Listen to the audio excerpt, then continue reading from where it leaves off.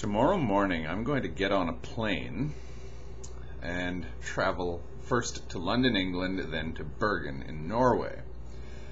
I'm going to do something. I'm going to have a trip that we of the travel industry always sneer at.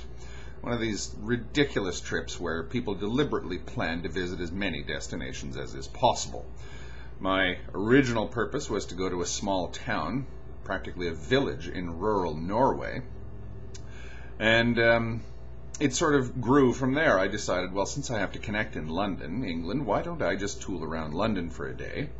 I know the city reasonably well, but I haven't been there for an actual walk around for quite a while.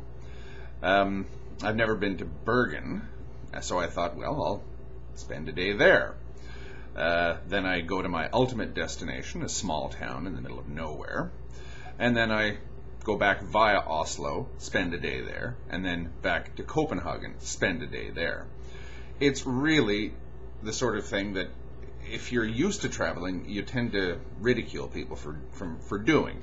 How the hell do you expect to actually form any coherent opinion or even view or idea of a place you're going to if you spend one day there? Especially a city the size of London. Although, I've been to London quite a few times. It's kind of silly what I'm doing, but in the airline industry you can so arrange these things. And there is a purpose for the trip. I'm going to visit family. But while I'm there, because I have a limited amount of time, I want to jam as much enjoyment into it as is humanly possible. Now, it may seem strange to spend only one day in London, but I have no intention whatsoever of rushing to and fro from monument to monument or from tourist spot to tourist spot. No way, that just isn't going to happen. I'll probably get nowhere near Westminster.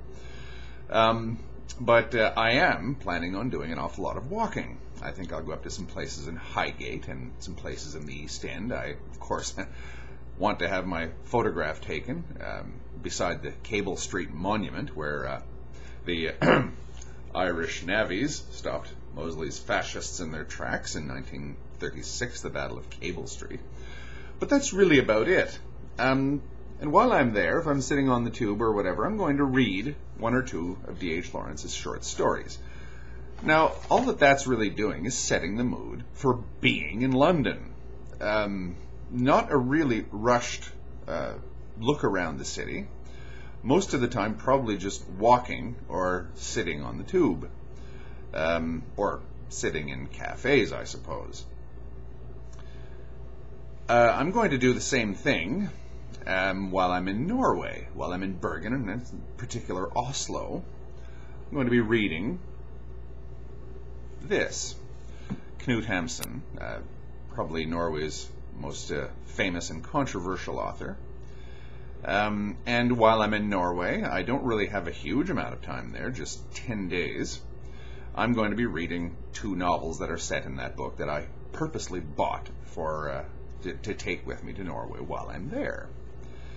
In other words, I'm going to get silly on my vacation, and I'm going to deliberately sort of turn London into some sort of magical place in my head, even though London can be a little bit on the grotty side by times. There are beautiful parts of the city. Bergen apparently is going to be overcast, drizzly, and about 0 degrees the whole time that I'm there, 0 degrees centigrade. So, a lot of times when you go to places you've never been to before, you show up, you think something's going to happen, nothing happens. So you end up sitting in a bar. I have no intention of doing that. I'm going to wander around the city, probably with wet feet, reading Knut Hamsun, and just imagining what it must have been like to be in Bergen at the time of this author. Try and imagine, for the very short period of time that I'm there, what the Norwegian soul is supposed to be like. As I said, the whole thing is kind of ridiculous, really. I'm not going to tell anybody while I'm there that I'm doing any of this. I think that Norwegians do have a pretty active sense of humor. They love to giggle, in spite of what people think. The Scandinavians aren't known for having a particularly developed sense of humor, which isn't true at all, actually. But I'm doing all this, and It's going to take the form of, in my essay, which is also coming with me, Zapfe's Last Messiah, of sublimation. I'm going to be wandering around several cities, aimlessly as it were, without really doing much, or without really accomplishing much.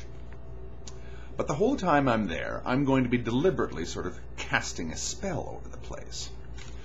I'm going to imagine, oh, there's the spot where the crowd of working class stalwarts, they weren't really that, but you know, you can play this sort of game with your mind, stopped the fascist beast in the Battle of Cable Street, or I can walk up and down the, I think it's pronounced the Brücke in Bergen, and imagine, oh, I don't know, 10,000 starving Norwegians getting ready to make their journey off to America in the middle of the 19th century in what was called the Great Bloodletting of Scandinavia, where everybody left the country because poverty was so severe, and they all went to places like Minnesota.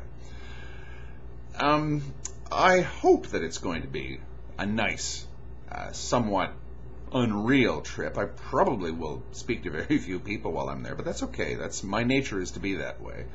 I'm not an incredibly social or gregarious person, but it's going to be, as I say, a deliberate sublimation, a conscious casting of a spell over my surroundings.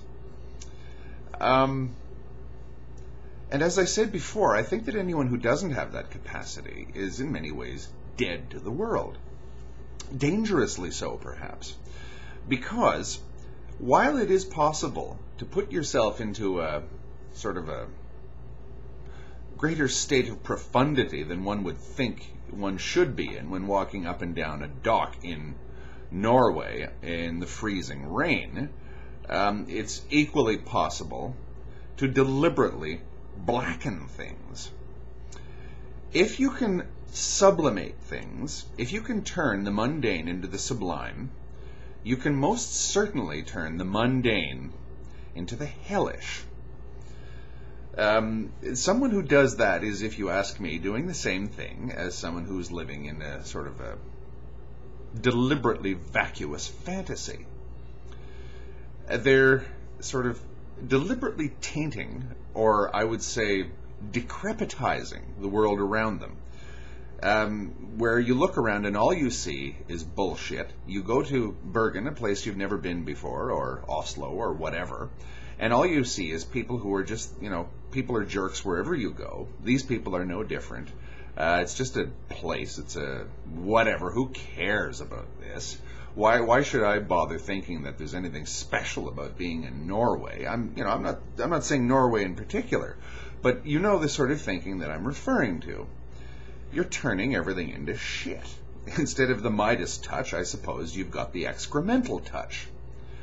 You're turning the entire world around you into something undesirable, decrepit, lifeless, pointless, miserable, and perhaps terrifying. Why would someone want to do this when we have two spells that we can cast over the world? There's the positive one that Zapffe says himself openly that he engages in, sublimation. And then there's the negative one, the sneering, sarcastic, depressed, panicked, overwhelmed sort of feeling.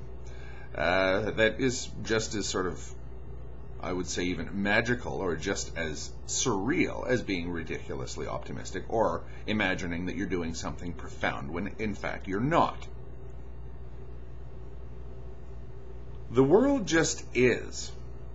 The value, and Zapffe agrees with me, is what we in here place upon it.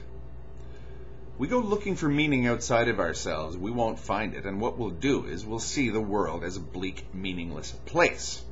That's simply because you're looking for meaning where meaning is not to be found. Meaning is to be found within. Value is something not only do we find within, but value is bestowed from us on our environment. It's not the other way around. I think that people who agree that the universe is empty are half right. There's another part of the universe. It's in here. Isn't that what philosophy is for? I think Mr. Zapffe would agree. Thank you.